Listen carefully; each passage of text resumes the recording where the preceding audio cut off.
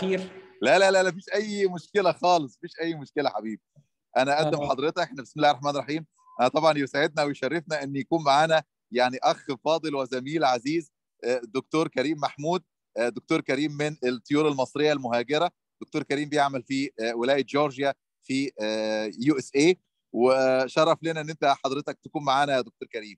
ده شرف ليا بجد، وربنا يبارك لك. الله يخليك يا فندم، شاكرين، وفرصه ان احنا يعني نتعرف من حضرتك ونستزيد من علمك يا دكتور كريم. كل الجهود اللي انت بتعملها دي اكيد حضرتك في تعليم الدكاتره. ربنا يكرمك يا حبيبي. دكتور كريم will speak about Achilles Tendon injuries، ونامل ان الدكتور كريم يكون معانا مرات ومرات. دكتور كريم من الاميننت سيرجنز في الفود اند انكل. ان شاء الله المره الجايه يعني once time next time تكون على كنت حضرتك عايز تتكلم على I think الارثروبلاستي في ankle. We can talk about ankle arthroplasty اوكي let's do it ان شاء الله next time ان شاء الله. اتفضل يا فندم، فرصه سعيده يا فندم. اتفضل يا فندم. السلام عليكم. انا دكتور السلام. النهارده ان شاء الله هنتكلم عن Achilles tendon rupture. Achilles tendon rupture زي ما احنا عارفين كلنا ان very debatable controversial. المانجمنت بتاعته a lot of debates على المانجمنت non operative operative. كل الكلام ده هنحاول نخليه as much easy as possible و as much updated as possible. Introduction, just short introduction. We know that the Achilles tendon rupture is one of the most common sports injuries affecting 18 out of 100 population. Operative repair started to evolve in the mid-90s and it continues to grow up. Just a short brief of applied anatomy. Again, the Achilles tendon is the largest tendon in the body, made of the soleus and the gastrocnemius muscle, originate in the mid-calf and then insert into the posterior aspect of the calcaneus. It sees at least 10 times the body weights. So it's a very strong tendon, and it's very important tendon, the primary plantar flexion of the ankle. Again, usually the ruptures can happen in many places, whether it's mid-substance, which is the most common one. It can happen in the distal Achilles tendon insertion, or it can happen proximal toward the gastrocnemius muscle. But usually the rupture happen in the 4-6 centimeters above the calcaneal insertion, which we call it like the watershed area or the hypovascular area.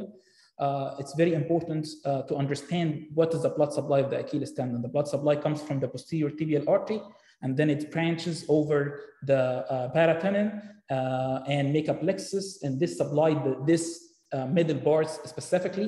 Usually the upper third is supplied by the gastrocnemius and the soleus muscle bellies, and the lower third is supplied by the calcaneal periosteal plexus.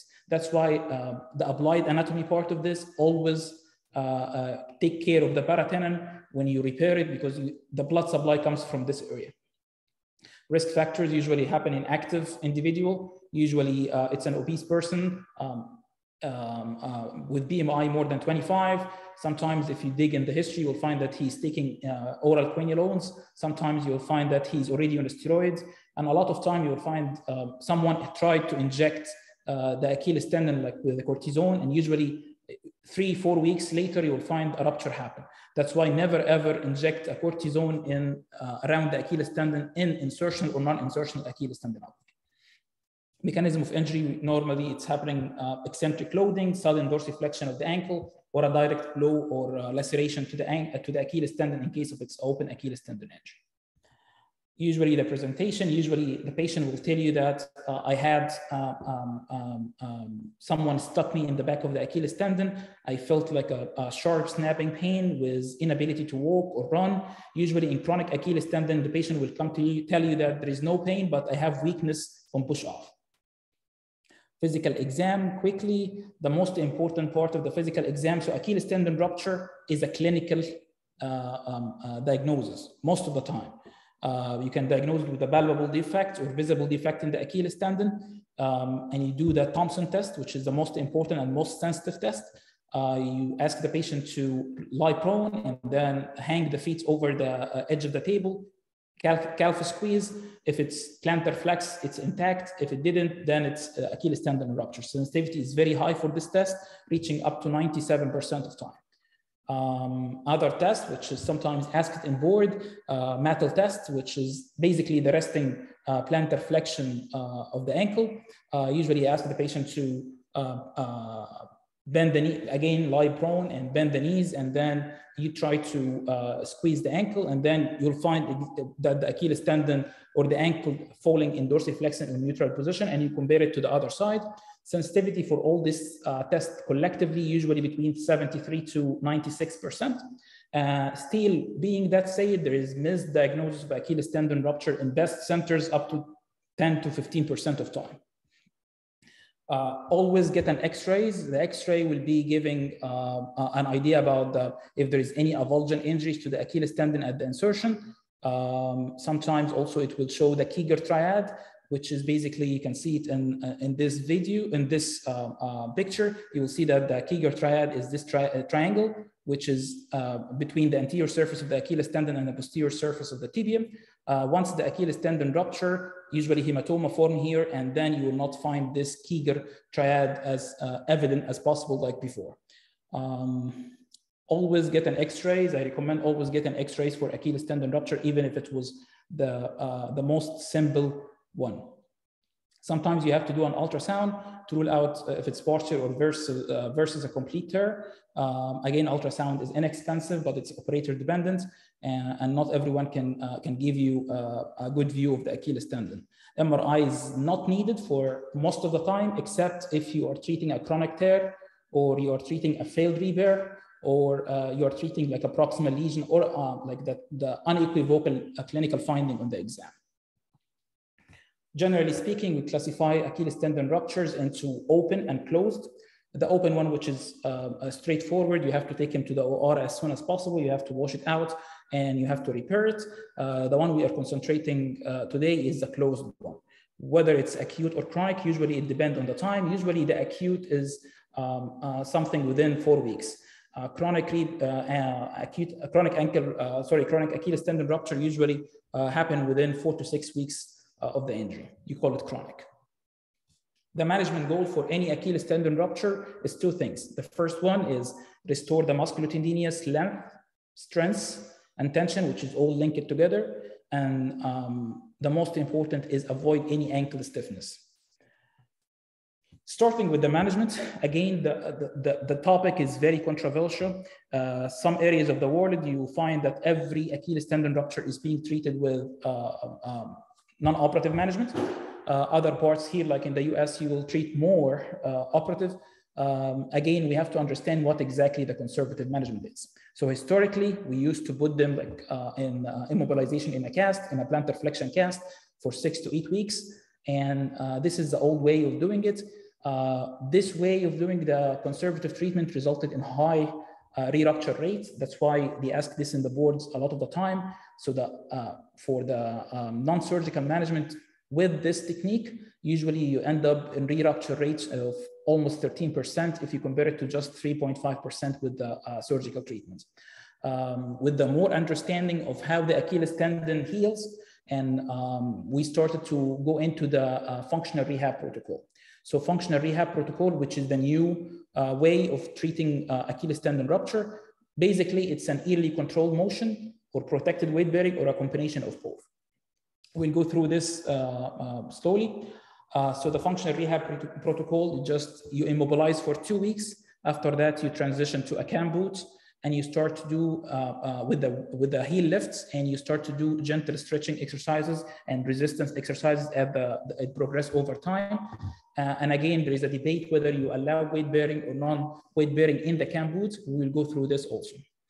So tons of research which talked about the importance of weight bearing and how the tendons heal. And we know now that weight bearing allow and promotes tendon healing in general. That's why the idea that let's go and do the functional rehab protocol and allow and weight bearing early to allow the tendon healing.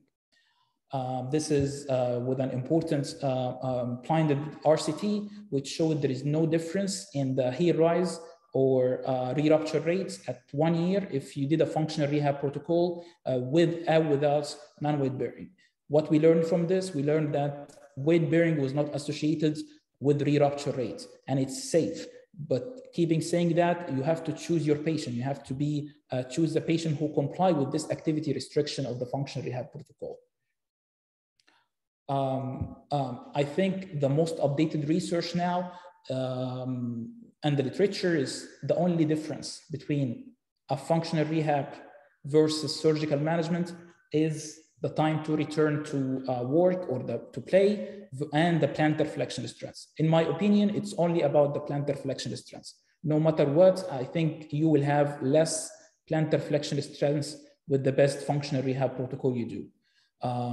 Some patients are not concerned a lot about losing the strength, but it's a big thing for athletes or recreational athletes. More recent trend RCTs showed that there is no difference in the re-rupture rates between functional rehab protocol and the surgical repair. This is the protocol we usually use, which is the functional rehab protocol. Usually, simply, you just started with 2 weeks of non-weight bearing inside a cast.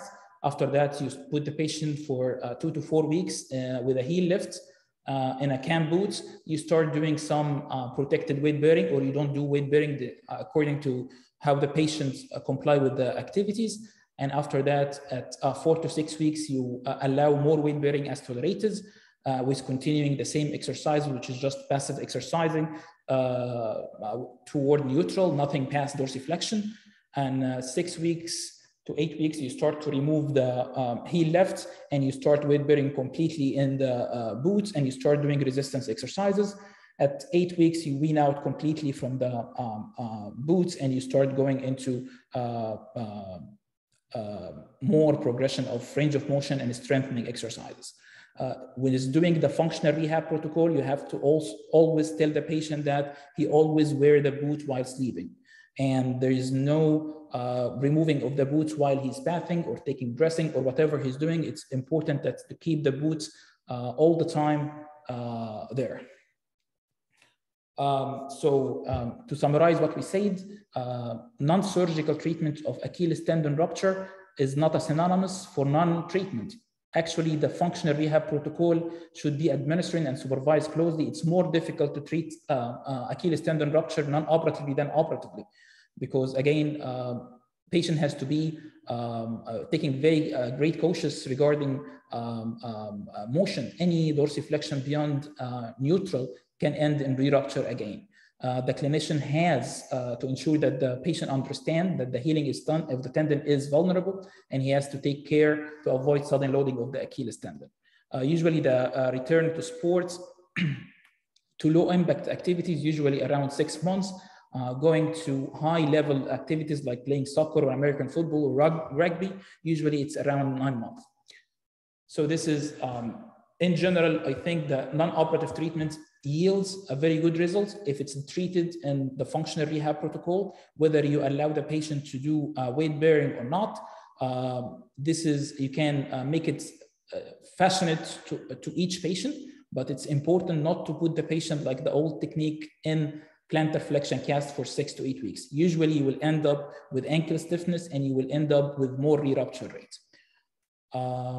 Moving forward for the surgical management, if you choose to do it, then we have 2 ways of treating the Achilles tendon rupture. You have the open and the minimal invasive, or the PARS repair. Again, the open surgical repair improve the functional outcomes, improve the re-rupture rate than the non-operative. But again, there is a lot of wound complication and infection and skin necrosis with any open Achilles tendon repair. Usually, the surgical management of any Achilles tendon historically done through a midline posterior approach while the patient are in prone. Nowadays, after we started doing the vascular mapping and everything, we understand that most of the blood supply is in the axis between the medial malleolus and the medial border of the Achilles tendon. So you have to do your incision over the medial border of the Achilles tendon, not in the midline. You can see this is in the straight line here.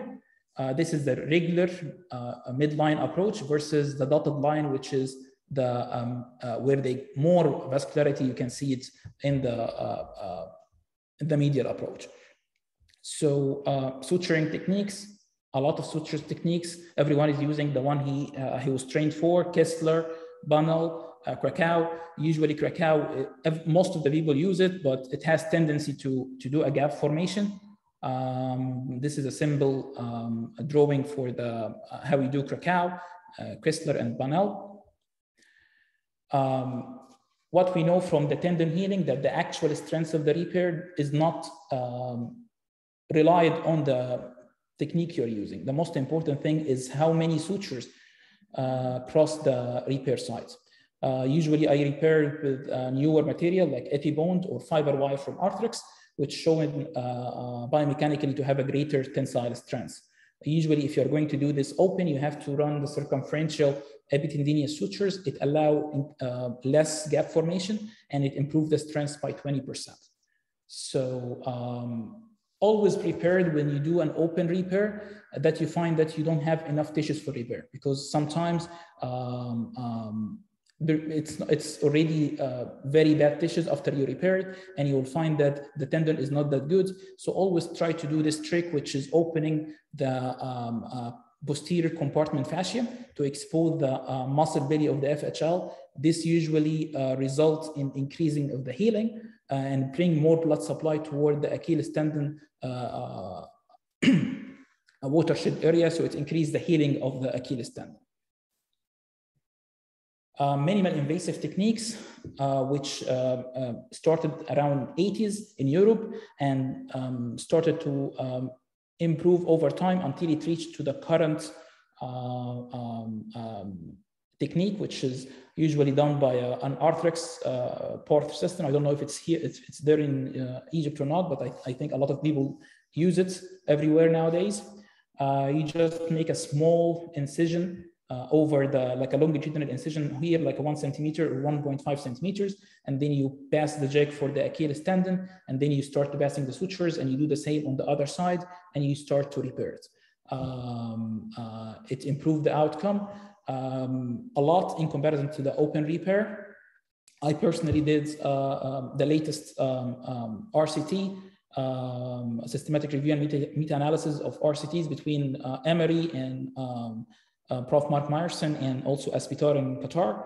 And we looked in all level 1 evidence comparing open to minimal invasive repair.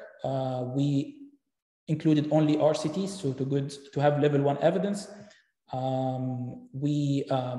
The primary outcome for our studies was sural nerve injuries, skin complications, infections, re-rupture rates, and functional outcome scores, and ankle range of motion.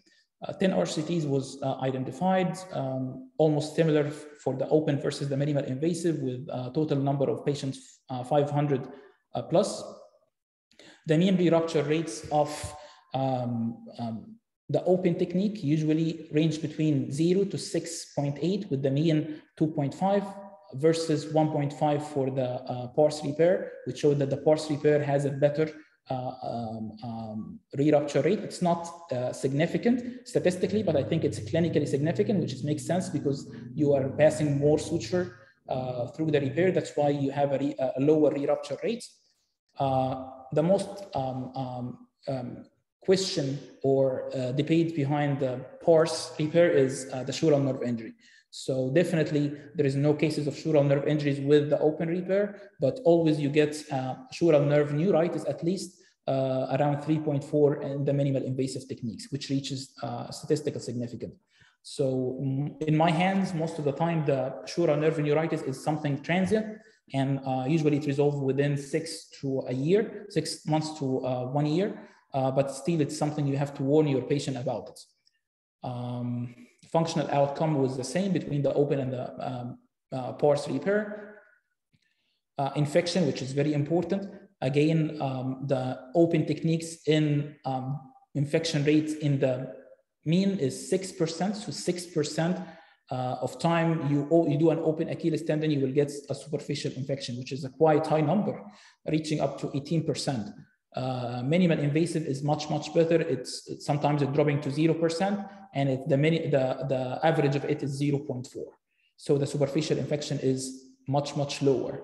Operative time is much less with the MIS technique, so you are saving more time in the OR. There was no difference in the skin necrosis or the adhesion rates or the keloid scar. Usually the time to return is around, rate of return is more in the pars repair because it's around 82% versus 75% in the open Achilles tendon repair. Usually the time to return to the sport is around 160 or 180 days in the pars repair. It's almost similar, no big difference. So what we learned from this one, that I think if you have the technique and the pars system you have, I think it's better to use the pars repair, the minimal invasive Achilles tendon over the open Achilles tendon, and always be ready that you convert the minimal invasive if you need to an open repair. So you have to be trained first on how to do the open repair, and then if you want to upgrade, you can go for the minimal invasive. Another difficult topic, which is distal Achilles tendon avulsion. It's a very challenging and always it's not an easy one to repair. It's not like the mid substance where you heal the end to end. Usually you don't have this luxury here, and usually you end up treating tendon to bone. Usually tendon to bone take more time to heal and less favorable outcome. Always be ready with distal Achilles tendon avulsion that you will face a bigger situation than you think. So like here, it looks very easy one. This is just a distal Achilles avulsion. MRI is done, which I always recommend in a distal Achilles avulsion, because usually the reason for that is a degenerative coming from the insertional Achilles tendinopathy. When you open these, you'll be facing a situation where either the Achilles tendon is in bad condition, you start to debride this tendon and you ended up with a gap, you ended up with a Hagland, and so a simple Achilles tendon with a distal Achilles avulsion can turn into a monster. And again, you treat those with taking the Hagland out. After that, you have to sometimes to do a VY advancement, which we will show it later on, and you have to do an FHL transfer. So usually you repair this to the calcaneus back again with either anchors or biotinidis screws, whatever you prefer. But again, those are a little bit more difficult to treat, and sometimes it doesn't stop at the level of just a repair. Chronic Achilles tendon rupture. We know that it's once the Achilles tendon rupture past 4 to 6 weeks, we call it chronic Achilles tendon rupture. Different classification. It's all about how much gap you have after you debride the tendon. So Meyerson, when he first described it, he said that gaps less than 2 centimeters after you debride both ends of the tendon, you can treat it with direct repair, like usual. After that, gap of 2 to 5, usually he treated with a VY advancement. Sometimes he do an augmentation with tendon transfer. A gap of more than 5 centimeters usually is primarily treated with, again, tendon transfer, whether it's autograft, or you can have to do an allograft, or combination of a VY lengthening if you need it. This is how you do a VY lengthening. Always be prepared when you go for a chronic Achilles tendon to do the VY. Usually you go up to the level of the gastrocnemius aponeurosis. You can do this whether you do it a single incision or you can do a double incision and pass it down. And then once you do this, you will get length, and you convert the V to the Y, and then you repair it with vicryl O sutures, and then reattach the tendon to cross the gap back again. Again, this is a mid-substance chronic Achilles tendon rupture.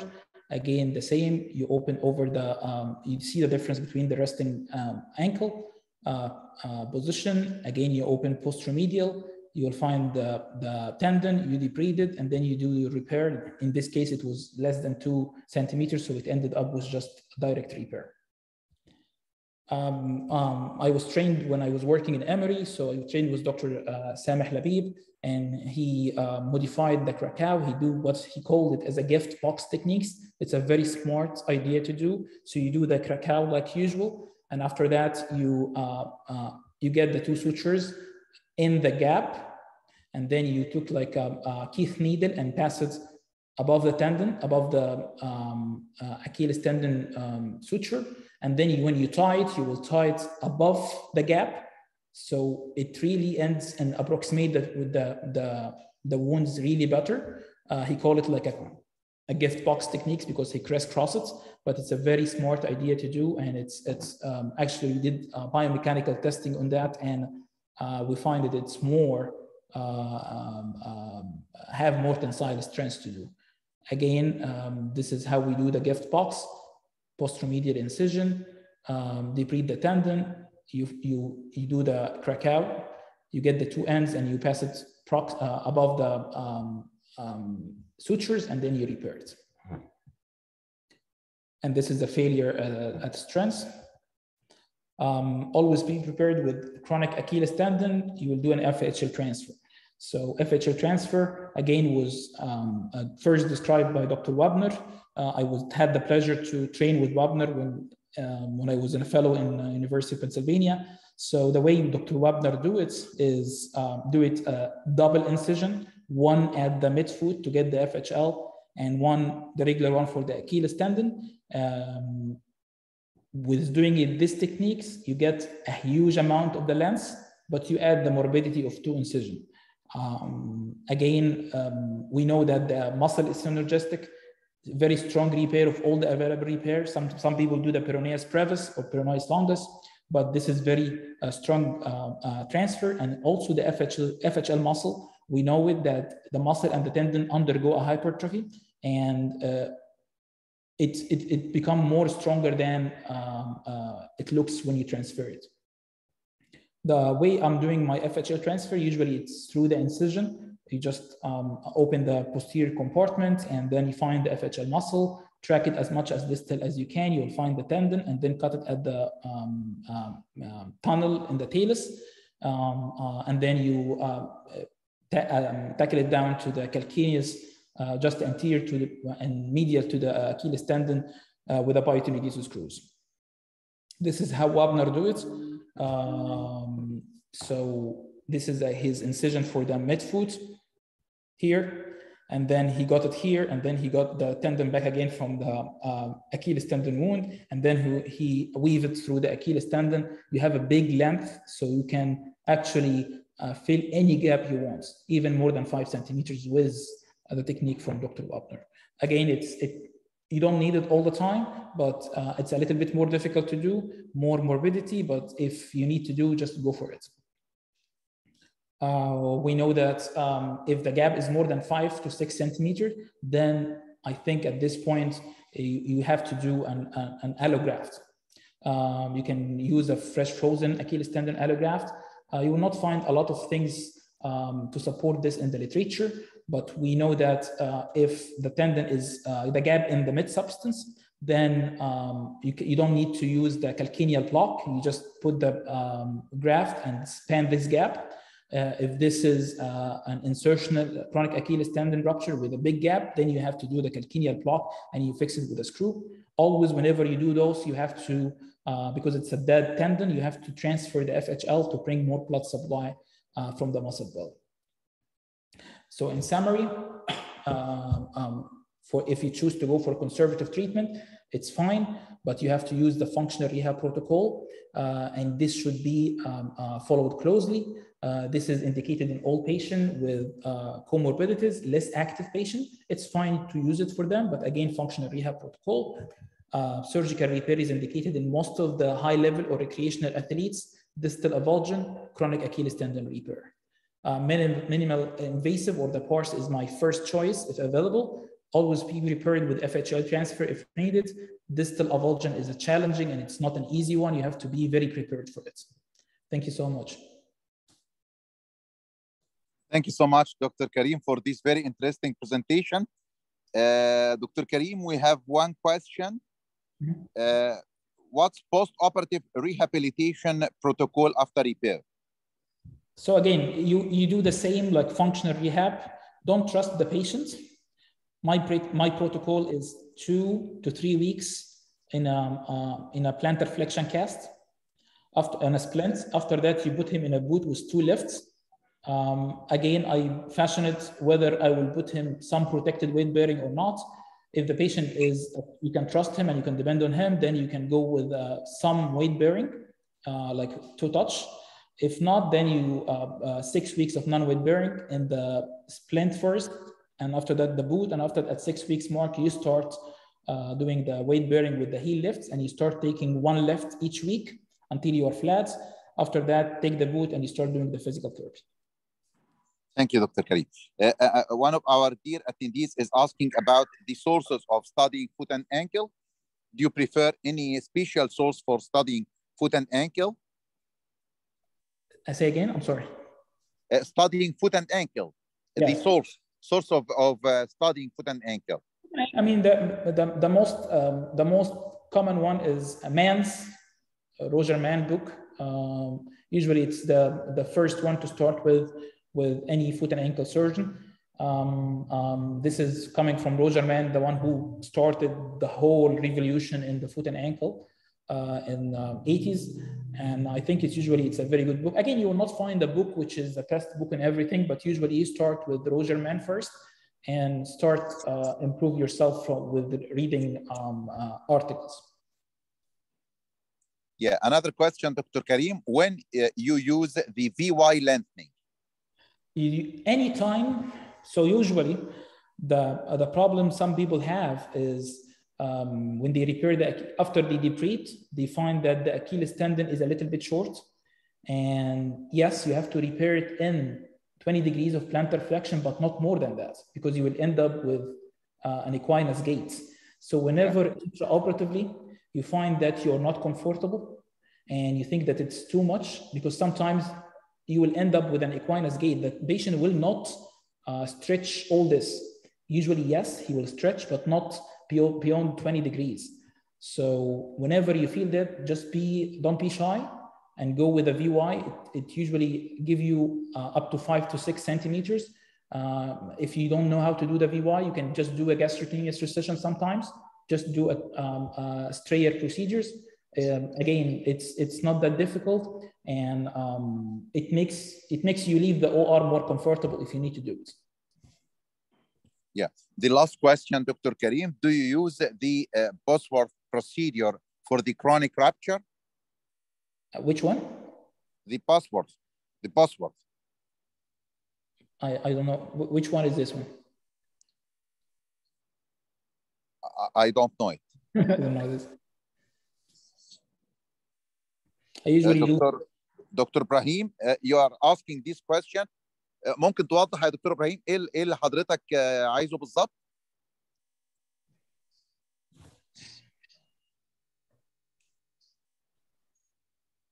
We use the aponeurosis. For the VY, you mean the turn down flap, right? The gastrocnemial. I think so.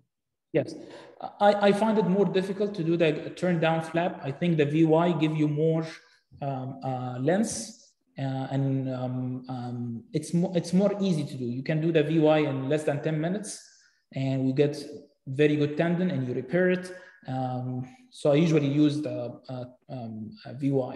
Some people use definitely the turn down flap from the gastrocnemius, but I think the VY is much easier in my hands. Yes. Thank you, Dr. Karim. ممكن معلش أنا أستغل وجود حضرتك معنا يا دكتور كريم. يعني you can tell our dear attendees about your experience in the States, a way of making postgraduate studies in the States and making a job there, obtaining a job there. تمام. أنا بدأت أنا دفعة 2008. خلصت الامتياز 2010. دخلت الجيش، وبعد كده سافرت على طول، رحت قطر. بدأت عملت الريزيدنسي بتاعتي في قطر، في ويل كورنيل في قطر 5 سنين، وبعد كده تشيف ريزيدنسي فور ا يير. وبعد كده في خلال الوقت ده كنت خلاص قررت. اهم حاجه ان انت تكون مقرر انت عايز تعمل زي ما دكتور محمد قال السب سبيشاليتي تريننج. It's very important. Nowadays here مثلا في امريكا مفيش تقريبا اقل من 1 أو 2% اللي بينتهوا من غير fellowship. You have to do a fellowship, whether it's a year, 6 months, 3 months, بس you have to have a subspecialty because this اللي بتخليك اقوى. وفي نفس الوقت حتى لو انت عندك في الدكتوراه او حاجه ان انت بتعمل الحالات فانت بتعرف تشتغلها, just you need a certificate at the end of the day to prove that you did a subspecialty training. انا جيت هنا امريكا بعد كده كنت عايز ابقى فوت اند انكل. لازم تعمل طبعا المعادله. في فيلوشيبس في امريكا ما بتحتاجش المعادله ساعات. غالبا بتبقى في الليمب لانثنينج او بتبقى في الهاند. في كابل اوف فيلوشيب ما بتحتاجش معادله. بعد كده انا عملت الفوت اند انكل فيلوشيب في اول حاجه في يونيفرسيتي اوف بنسلفانيا مع كيث وابنر. وبعد كده عملت بيدياتريك فيلوشيب في كامبل كلينيك في ممفيس. كنت بس هي بيدياتريك بس انا كنت مهتم جدا بالبيدياتريك فوت اند انكل واللور ليم ديفورميتيز. بعد كده رحت ايمري. لما رحت ايمري كنت بشتغل زي يعني فكره ان انت كانك اتندنج. ومن هناك لقيت الفرص ان انت تيجي تقدر تشتغل. انت مش عامل ريزيدنسي, انت معكش الامريكان بورد, بس ممكن بسبب ان انت عدت كذا فيلوشيب وعملت اكريديتد تريننج تقدر تاخد الانستتيوشنال لايسنس, تاخد سوري اما انستتيوشنال لايسنس او تاخد لايسنس في الولايه ذات نفسها. من هناك تقدر تشتغل. بعد كده ربنا كرمني لقينا هنا الشغل اللي موجود في اجاستا. وبس بشتغل فوت اند انكل وبعمل بيدياتريك برضه لور ليمب و ليمب لينثنج ساعات. البوست جراديويت تريننج في امريكا مفتوح في تخصصات معينه وسهل ان انت تعرف تاخده. بيدياتريكس سهله, السباين في بوزيشنز, الانكولوجي موجود, الهاند موجود, الفوت اند انكل موجود. اتس a little bit more difficult ان انت تاخد تروما او جوينتس او سبورتس, بس تقدر تاخدهم لما تبقى عملت فيلوشيب قبليها.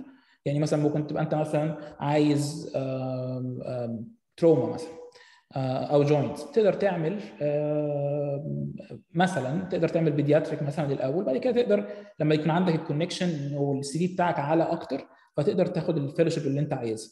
الفيلوشيب هنا في امريكا الانكولوجي, الناس اللي بتحب الجوينت ممكن تروح تاخد انكولوجي فيلوشيب وهي في الاخر بتبقى جوينت فيلوشيب.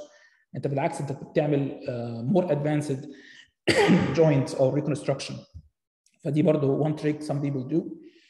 but again في معظم الاحوال انت محتاج USMLE, بس في بعض البوزيشنز بتبقى مش محتاجه المعادله. في بعض الفيلوشيب كمان في امريكا بيبقى ليها بعض الكونكشنز مع الاي او مثلا. لو انت مثلا في كونكشن في المكان اللي انت شغال فيه في الاي او بتلاقي ان في مثلا سباين فيلوشيب او تروما فيلوشيب very connected to the AO, ومن هناك تقدر تعملها. واجين اهم حاجه ان البوست جراديويت تريننج. انا بشوف مثلا دكتور محمد دايما بيبقى انترستد في الادفرتايزنج للزمالات, لان هي فعلا دي الحقيقه ان اهم حاجه اللي بتعمل الدكتور العظم كويس هي الفيلوشيب مش الريزيدنس. الفيلوشيب هي اللي هتخليك مميز, لان في كتير جنرال اللي هتخليك مميز عن اي حد تاني حتى لو 3 شهور بس. وحتى لو ما مدتش ايدك, حتى لو اوبزرفرشيب بس, هتشوف تكنيكس. وانت اصلا معظم الجراحين العظم في مصر شاطرين جدا وايديهم كويسه, فهو مش محتاج قوي ان هو حد يديله نايف بايده ويشغله. انت بس مجرد ان انت هتشوفها وتشوف هم بيتعاملوا. ان هو الريت هنا بيبقى كبير قوي, لان احنا عشان فكره ان انت كل واحد بيعمل الحاجه بتاعته بس, فانت ريت غير طبيعي في السب سبيشاليتي. فانت كده كده هتتعلمها في اقل من شهرين, في معظم الاحيان في 3 شهور. مثلا في السباين بتحتاج وقت اكتر طبعا لان السباين اصعب, بس في معظم الاحيان في الفوت اند انكل, في الهاند, في الجوينت بتلقط الحاجات زيهم بالظبط في اقل من شهرين 3. فانت مش محتاج اكتر من كده. ساعات كتير جدا في اخر الفيلوشيب ما بتبقاش عايز تشتغل بعد 6 شهور, ما فيش جديد بتتعلمه. بس اهم حاجه دايما نصيحتي لاي حد هو الفيلوشيب. الفيلوشيب very important وده اللي احنا اعتقد ان هو اللي بينقص بعض الناس في مصر، هو فكره ان حد يقول لهم الفيلوشيب دي موجوده فين، ودي المواصفات ودي الريكوايرمنت بتاعتها، روح اتصرف. مفيش هقدر احط لك كونكشنز، بس انت لازم تعمل شويه مجهود ان انت تفولفيل الريكوايرمنت بتاعتها. ومن ساعتها بس انت هتقدر وانس ان انت عرفت بتتعمل ازاي، خلاص يو ويل دو ات يعني. يس.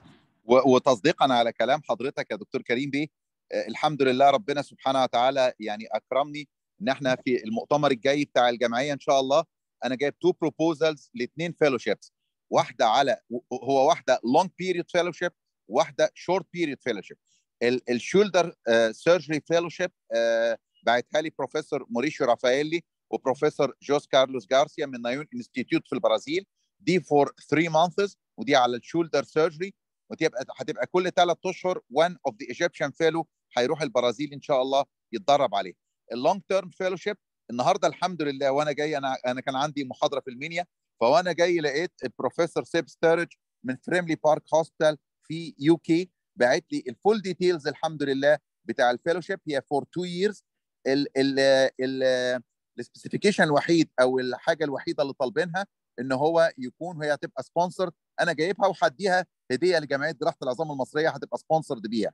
الحاجه الوحيده اللي مطلوبه يا دكتور كريم ان هو يكون ريجسترد في الجي ام سي او واخد البلاب، واعتقد ان في كتير من اولادنا وزمايلنا الشباب الصغير واخد البلاب، وده سهل ان شاء الله بامر الله ان هو يحصل على الفيلوشيب، ودي 2 years فيلوشيب بمرتب كامل ان شاء الله. ان شاء الله هيتم الاعلان عنها في مؤتمر القادم بعد اسبوع باذن الله تعالى.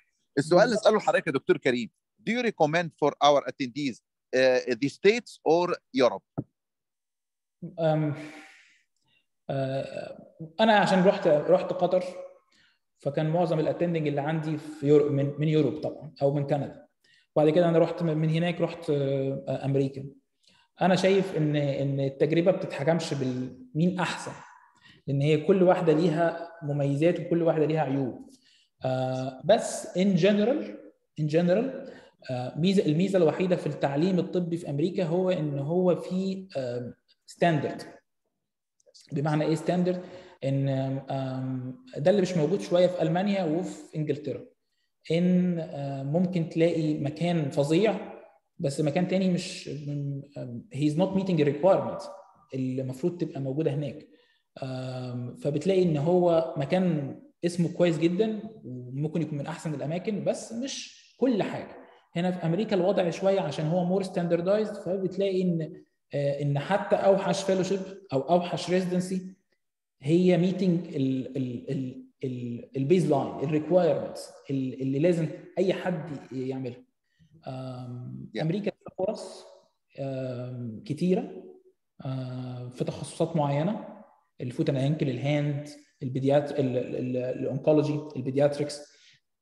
الحاجات دي سهل ان انت تعمل فيها فيلوشيب وممكن تلاقي بعديها وظيفه. يعني احنا مش كتير طبعا المصريين اللي بنفس الكاتيجوري بتاعي، بس احنا مثلا 20 او 25 واحد. انا دايما بنقول لبعض ان هي مالهاش علاقه خالص بانت شاطر او لا، طبعا انت شاطر واجتهدت بس هي بيبقى نصيب في الاول والاخر. اهم حاجه تبقى عارف ان مثلا انا عملتها او حد تاني عملها، ان انت تقدر تعملها، ان هي مفيش حد احسن من حد. يعني انت في الاخر بتعرف الطريق ده او طريقتها هتتعمل ازاي وانت بتحاول تجتهد فيها. يعني هي الموضوع كله كده. I think ان في المجمل امريكا فيها فرص اكتر للتعليم الطبي من انجلترا. انجلترا فيها فرص اكتر للشغل من يعني انت تشتغل as attending او senior registrar او من امريكا. الحصول على الشهادات من انجلترا اسهل، سواء الاف ار سي اس او ان انت بعد كده تقعد تاخد السي سي تي بتاعتهم. الموضوع اصعب بكتير في امريكا. وفي الاخر الاهم من ان انت تدور على الشغل فين، النقطه الاهم اللي هو دكتور محمد بيتكلم فيها هي الفيلوشيب. ما تبصش انت هتشتغل فين، انت هتبص ان انا في المرحله دي انا لازم اعمل فيلوشيب، ايا كان هي الفيلوشيب ايه وايا كان مدتها، بس هي اهم حاجه تخلص الماجستير او الدكتوراه او الزماله او اي حاجه، وحسب خبرتك تاخد الفيلوشيب على قد الوقت اللي انت تقدر تاخده. في ناس لازم تاخد سنه، وفي ناس هتقدر تاخدها في 3 شهور، حسب، تختلف من شخص لشخص. دكتور كريم، انا بشكر حضرتك شكر جزيل، وانا سعدت واحنا كلنا سعدنا بوجود حضرتك معانا وبوجودنا مع حضرتك. I ربنا wish you يبارك. all the best. ربنا وان شاء يخليك. الله يعني ضروري ان احنا نشوف حضرتك تاني في another talk very soon ان شاء الله. ان شاء الله، جزاك الله كل خير. جزانا واياكم يا فندم and we wish you all the best. Thank you so much. ان شاء الله نشوف حضراتكم الجمعه الجايه. الجمعه الجايه ان شاء الله في مفاجاه كبيره، ان هو في تجمع كبير لاساتذه الديفورمتي من هال ومن ليفربول من انجلترا، ومعاهم اساتذه فيزيوثيرابي للديفورمتي. هيبقى في يعني كولكشن من الاميننت ستارز من انجلترا about 5 or 6 speakers. ان شاء الله هيبقى يوم قوي ويوم جميل، وان شاء الله نشوف حضراتكم على خير. شكرا جزيلا دكتور كريم بيه. ربنا يخليك. بالتوفيق ان شاء الله يا فندم. شكرا جزيلا يا فندم. نشوف حضرتك على خير يا دكتور كريم. تصبحوا على خير يا فندم.